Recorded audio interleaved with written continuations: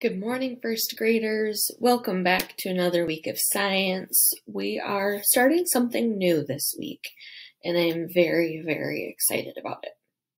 So last week we learned about new ways to move, right? And we looked at some videos and some pictures of things moving. And if I said this movement is called nodding your head, you said, okay. This week, what we're going to do is we're going to learn how to question our learning. So for instance, if I say cheetahs are the fastest animals in the world, what comes to mind? Do you actually believe they're the fastest animals in the world? Do you want to believe me right away? Or do you want to maybe find out? Either is acceptable. But this week is when we find out why things happen the way they do. I have a pen. I think he's awesome. His name is Bruce, obviously. And Bruce has a fun trick. He is a functioning pen, so I can write with him. But he also can chomp.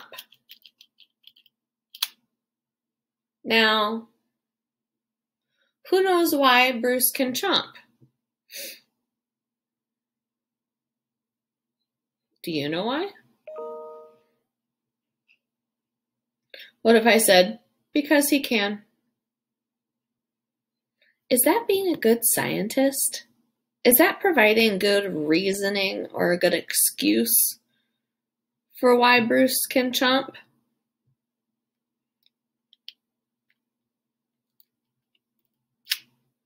It's not. It's not a good excuse for why Bruce can chomp. So this is when we learn to challenge and question the things we see. Okay?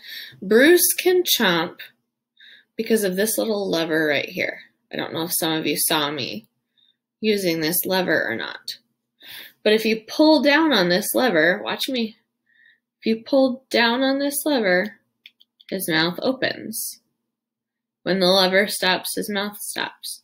When I release the lever, his jaw goes back up. So if the lever goes down, his jaw goes down.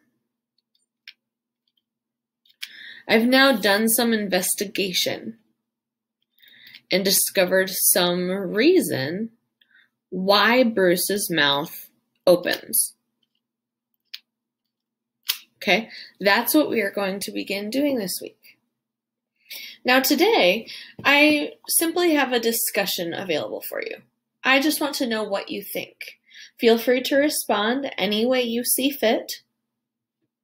Okay, so you can write, you can draw, but if you draw, I would like you to either write along with it, or I would like you to provide a voice comment, or you can just leave a voice comment.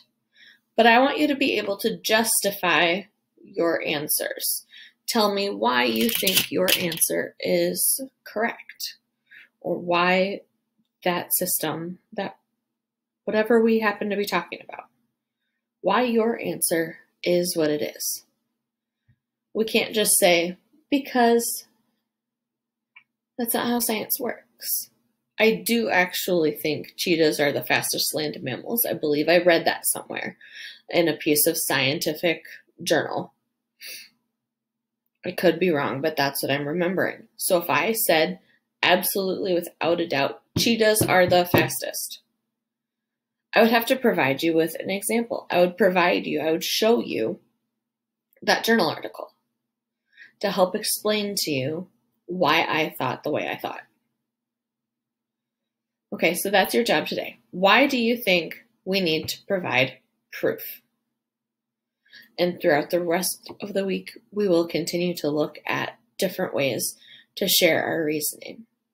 Please do one page at a time, one page of your seesaw activity each day, because if you do the other pages before I've taught them to you,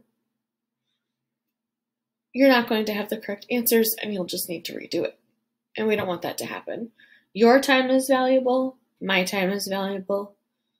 So one science activity a day, and then come back to me the next day. Okay? I'll see you guys tomorrow. Have a great day.